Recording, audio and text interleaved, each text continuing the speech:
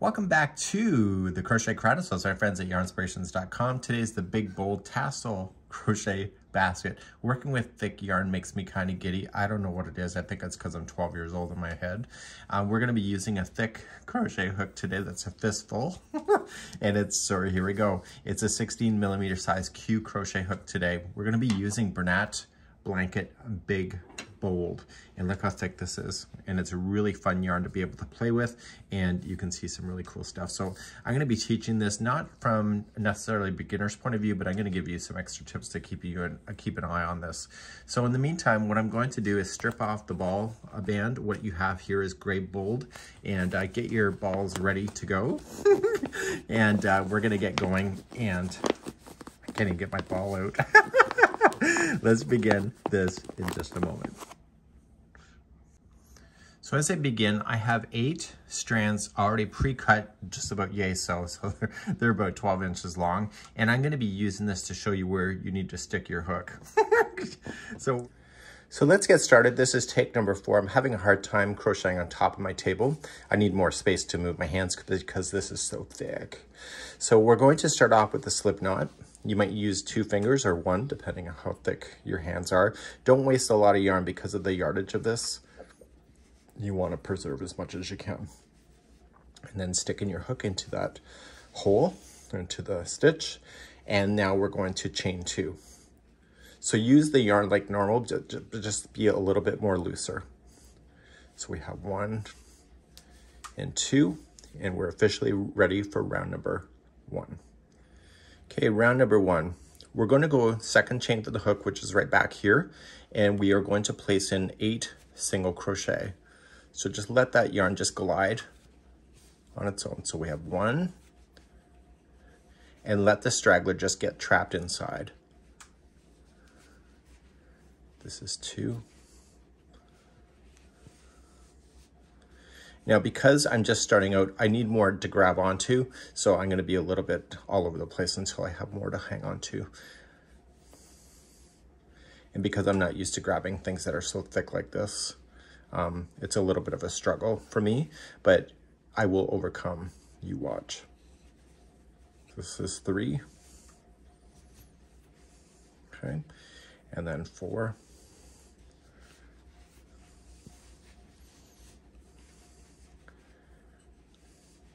And then 5, 6, 7, and if you're running out of space, just yank on it and pull it around, but don't pull it on to the point where you're going to break the yarn, but just pull it around so you can make room for that 8th one that is going to go in. And then we're going to attach it with a slip stitch to join it. So if you're not sure, count back the top. So 1, 2, 3, 4, 5, 6, 7, and this is the 8th one right here. So because this yarn is so thick, you can actually stick your fingers. So you can hand knit and finger crochet with this yarn, and you're just going to join it with a slip knot, or a slip stitch, just like that. So now we're going to begin round number 2. Round number 2, you're going to start off by chaining 1, and then in each one of these stitches all the way around, I know it's hard to see on camera, but it'll be easier for you in person, you're going to place in 2 single crochets into each one of those stitches. And I have dogs, so my yarn hit the floor, so I got dog hair in my stuff. So that's part of the charm, I suppose. Okay, so then I go into my next stitch, and then I'm going to put 2 into that one too. So because this yarn is so thick, how thick is it? It's so thick that the project will go pretty quick. Okay, so I'm going to put 2 single crochets in each one of the stitches until I get back around. So put me on pause and just play with that, and I'll be right back in a moment. So I'm now all the way around, and I've got 2 into each. There's a total of 16 single crochets. I've already counted that off camera. You'll be able to see yours a lot easier when it's in your own hands. And you are going to slip stitch to the first single crochet and bring that to conclusion. So now we're going to move on to round number 3 next.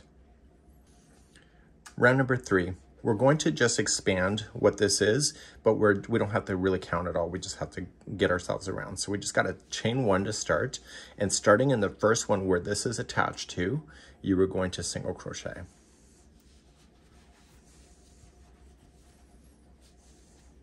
And then in the next one, single crochet. So all I need you to do for this round is just single crochet in every stitch until you get back all the way around. If you cannot tell when you're back around, just put a stitch marker into there. So if you're just grabbing one of those strands that I showed you earlier, you can put one of those there so that you can see it when you come back around. But in the next round, what we're gonna do is we're gonna play with stitch markers more. And so you can just put a marker there just so you can see it, so you know that that was the start of when you began. So please just single crochet all the way around for round number 3. So just a little tip as I'm doing round number 3, you notice how it's bowling away from you, so it's kind of sinking down like a bowl. Don't be afraid to kind of pop it in the other direction. It's easier to access the stitches. And when you do single crochet, don't be afraid to pull up a little bit more slack than you normally would, just because it's easier to move your hook around. So if you're too tight, it becomes a problem. Okay.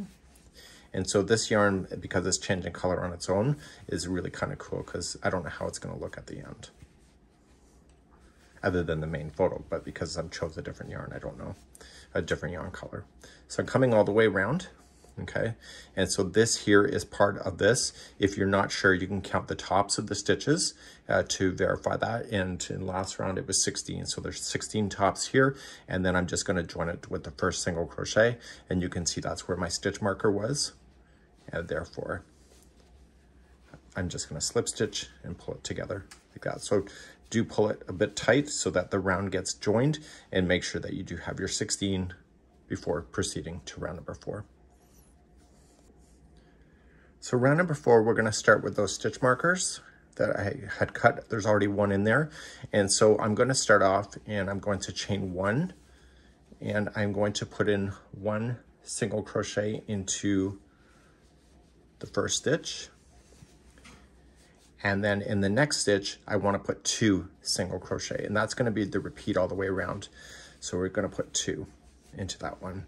So after the second one is in, that stitch marker that I left here, because I'm going to be able to tell, if you're not, use a different color here, but just move that stitch marker up to that stitch so you can see it.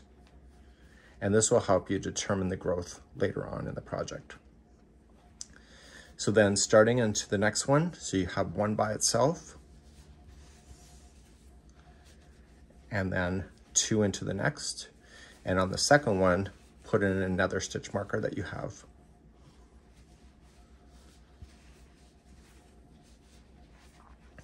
Okay. And then you'll see this, because every time you hit the stitch marker in the future, you'll be adding more stitches to make it bigger. And because you can see it with the stitch marker, it's going to be easier. So continue around. So 1 into the next, and then 2 into the one after that. So I want to make sure that the yarn is flowing off the ball nice and easy so that it doesn't reflect any tension change within my project. So there's 2 in this one, and just take that extra time and put in a stitch marker. You'll thank yourself later. So I need you to do this all the way around for this round number 4, and I'll see you at the end of the round in just a moment.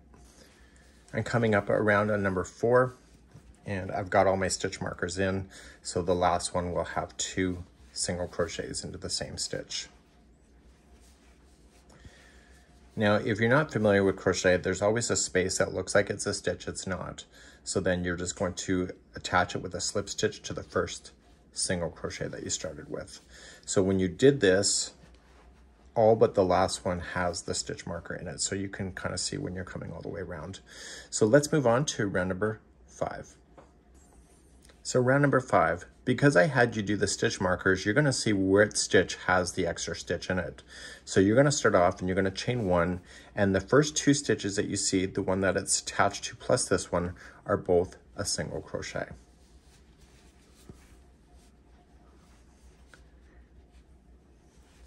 The one with the stitch marker is next, and that one will have 2 single crochets in there.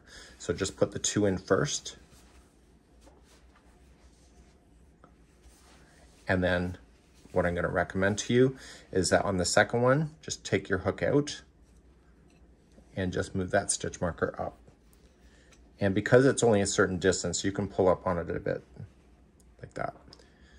Okay, so then that has your 2. So the next 2 are by themselves. So 1 and 2. And the next one has a stitch marker in it. So we know that's the one that will have the extra. So then this one's going to have 2.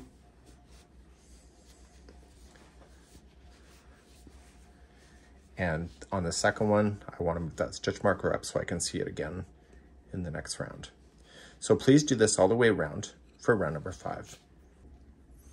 When you're coming back around, you're going to have the 2 by itself. And then the last one has 2 into the same stitch. So I didn't mark that last one, as you know.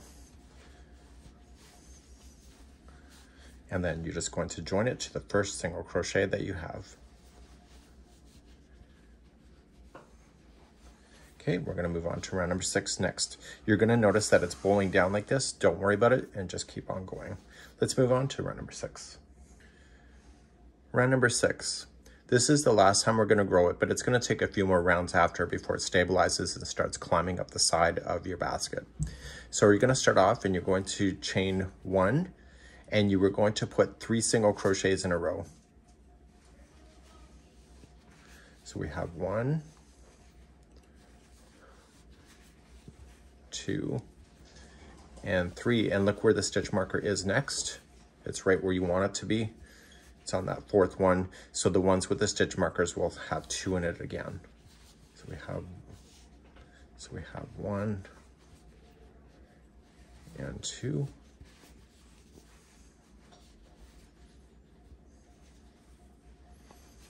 Okay, so then move that stitch marker. Actually, you know what? We're not growing it anymore, so you can leave that stitch marker right where it is, and we'll pull that out later. So we're going to start again. So the next 3 in a row are by themselves.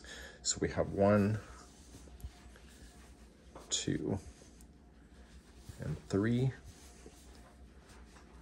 and then you got 2 into the next. So I'm almost out of yarn already on ball number 1. So what I'm doing for you is that I'm going to place in the video description on how to secure yarn like this using a thread, and it's the best way to do it, and I will link that in the video description as well as the pinned comments as well on how to secure this kind of yarn. So continue around in the same manner. So 3 by itself, 2 into the next, and you can leave the stitch marker right where it is. And this is round number 6. I'm still on round number 6. And I'm almost out of yarn, but I want to use as much yarn as possible. And I happen to be on the stitch that needs 2 in there. So I just want to get this a little bit shorter so that I can play with it. So I'm going to change it in the next one. So I'm going to leave this much here. And then I'm just going to loop this yarn here. Don't have too much waste, and just pull that through to finish that stitch, and just leave this yarn to the inside of the basket. If that doesn't bother you, you can just leave it there, but as I said, there's a video in the pinned comments and description on how to finish off yarns like this if you would like to do that. So then just continue along.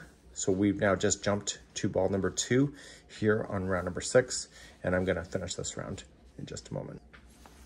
Finishing up on round number 6, the last stitch has 2 into the same stitch. And then just join it with a slip stitch to the first single crochet. Okay, let's move on to round number 7 next. Okay, this basket's going to get easier now. And we're going to start off by just chaining 1, and starting in the first one where the join is, you're just going to single crochet in each stitch all the way around. And according to this, it has 40 single crochets, just in case you're going to ask me that. So just single crochet all the way around for round number. I'm at the end of round number 7, and I know that because I am. So I know that's not much of an answer. What I want to do though, is that because I'm starting to question myself because the stitches are starting to look similar, is that I'm going to pull a stitch marker out and leave it at the end of the round. So I know that when I see this, when I come back around, this is the end. So if that's something that may be helpful for you, it might be. So now I'm just going to join with a slip stitch to the first single crochet. Okay, so now I know when I hit this is the last. Now moving on to round number 8. In crochet, there's always 2 loops that make up the stitch. Okay, so this there. So what we want to do is that we want to only play with the 1 loop here. This is considered the back loop because it's away from you. So the front loop here, this is to you, so you don't want to use this one. So you want to dive in between the 2 to capture that. And it's going to create a bend in the material. So let's just get this through. So I'm going to chain 1, and I am going to just go into the back one only.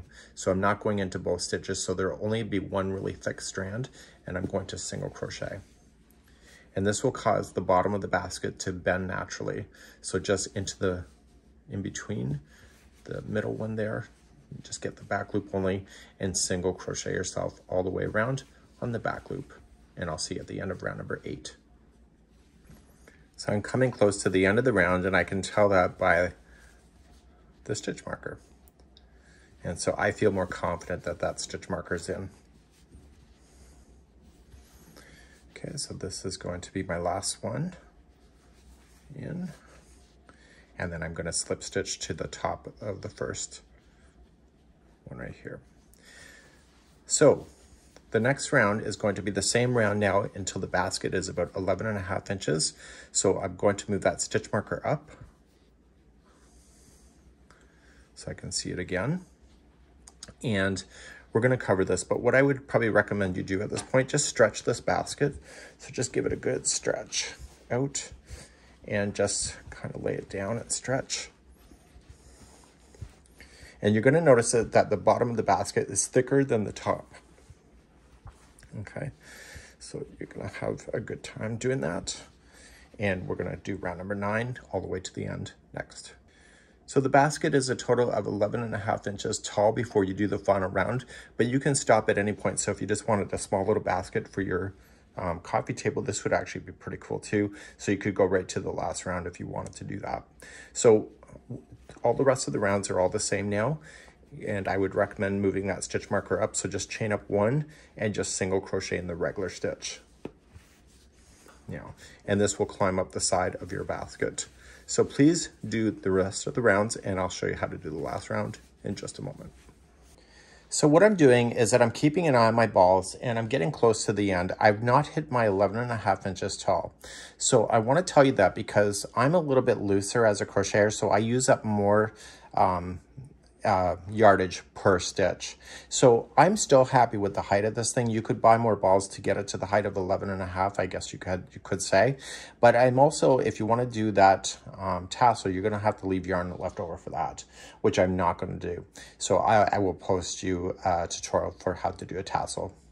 So on the very last round, once you're ready for it, this is what you're going to do, is that you're just going to chain up 1, and you were going to use the back loop only, and you're just going to slip stitch. And this is going to create like a little bit of a brim on the top. So just through and through. So just going into the next back loop only and slip stitch. And you're going to do this all the way around for your last round once you're ready for that. And I'll be right back in a moment. So when you get all the way back around, you can just slip stitch to the beginning slip stitch that you started with, and that's the end of the story. So you can now officially cut this yarn.